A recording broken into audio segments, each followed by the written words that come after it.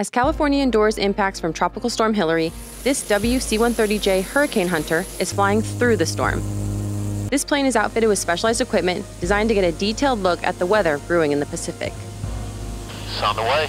Dropsondes are fed through a tube in the plane and dropped into the storm. These unique devices collect important weather data, including temperature, wind speed, and pressure levels. Data is then sent directly from the plane, allowing weather prediction systems to pull information and create more accurate forecasts. Yeah, we're just one piece of the puzzle. We don't even know we're a large piece. Because like I said, we're eyes on sea. We're collecting the real data they need for the Hurricane Center. Again, they're taking all the information and trying to give that to the public as quickly and accurately as possible. Ready.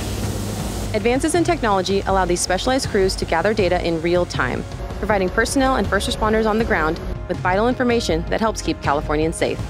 You may not hear about tropical storms often in California, but for these pilots, they're all too familiar. It's one of the reasons I joined, because I'm from Louisiana. And of course, we've been devastated by hurricanes over the years, so it's a way that I feel that I'm giving back.